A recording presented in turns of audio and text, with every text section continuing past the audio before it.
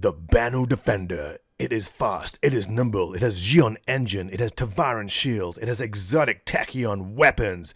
But what the is up with the visibility? Who the designed the ship? You can't even see out the cockpit. I am Montoya. Let's dive right in.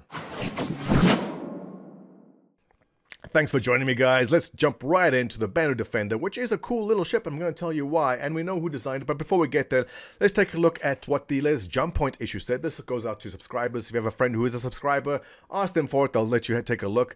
And it gives us a little roundup of what they actually try to do with the ship. It's a small, nimble fighter, multi-crew, interceptor for Banu merchantmen. Right, so it's going to be small and fast. And as I mentioned before, it has some very cool weapons, tachyon weapons, which are not in the game yet. But let's take a look at some of the stats which came out in this. Length 28 meters, crew of 2, obviously. Medium engine, thrusters 12, so it's going to be maneuverable.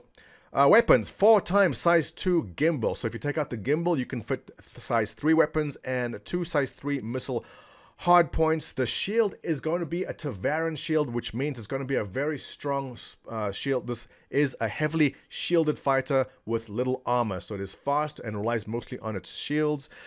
And as far as everything else goes, you know, it's all up for change, but generally you get the idea of where they are going with this. Now, as far as the design of the ship, they wanted something which is a 2-man ship. And let's scroll down to some of the concept art now. Now, I want to give a quick shout out to Jan Urschel, the concept artist behind this. And if you have not seen his art station before, I'll put the link up below. But there it is. Some very, very pretty work. Obviously, the Banu Defender is the most recent. But check out what else Jan worked on. Yes, Ghost in the Shell. You may recognize some of these scenes. I haven't seen the movie yet, but I will recognize these scenes when I go see the movie itself. So very cool. Give him a look. I'll link his art station below. The other person responsible for the Defender itself is Paul Jones, art director. Now, Paul, I went onto Google to try to get a picture of you or something, and if I type in Paul Jones CIG, the first link I get is a link to the Death Squadron forums, where everyone's bitching about you not liking the color yellow in the airlocks of the Starfarer. Damn you, Paul! Damn you to hell! But anyway, let's go back to the jump point. Now, these are the initial concept designs.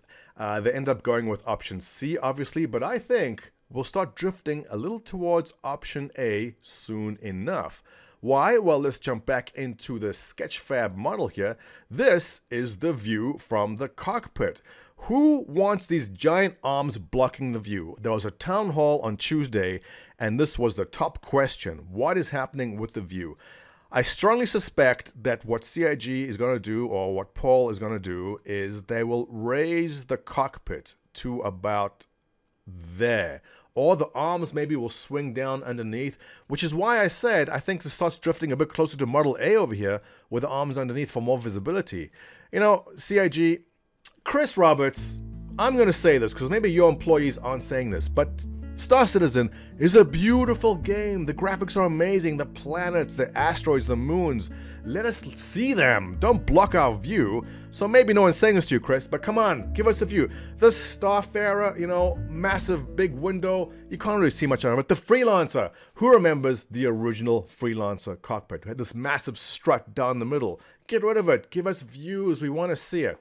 So, big giant arms. Now, I like the ship. Let me zoom out here. This is how I'm seeing it, okay? This is Sketchfab. I can give you a link to this too. Beautiful. I love this design. I like alien ships. The Glaive is actually my favorite ship, followed by the Xeon. So I was very excited for this ship too. I'm kind of let down by this view, but if they do raise the cockpit a bit or lower the arms a bit, I think they'll make up for it. Looking forward to seeing that happen. Just scrolling down a bit further in the jump point issue here, you see Paul again saying they're very much aware of the issue of visibility.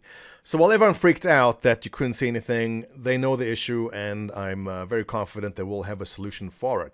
So right now, you can buy the Defender for $170 if you're buying for cash. It's $185 with store credit. What intrigues me the most are the weapons, and they've mentioned that these will be tachyon weapons. We do not have tachyon weapons in the game yet. These are going to be ultra long range, faster than light projectiles. So I'm thinking hit scan. Maybe there'll be no lag pip at all, which makes me say yes, because I like the idea of some good hit scan weapons. Obviously, they have to balance that. I'm guessing it's going to be either a low rate of fire or it's going to be just low DPS to balance out the issue that you can simply point and shoot anything in front of you. It is a buy in my book. Initially, I said no because of the arms, but if they fix the visibility issue like they said they would, I like it a lot. So, what are your thoughts on the Defender? Are you getting one? Is it shit? Is it an utter piece of crap? Or do you like it like I do? Let me know. Give this video a thumbs up. Don't forget to subscribe below and give me your comments. Do you like the Defender? Yes or no? Keeping in mind that this pairs with a Banu Merchantman, so if you own a Banu Merchantman, are you buying one of these? I think you may have to. Let me know. Keep comments down below. Also, all the links are down there. I'll see you in the next video.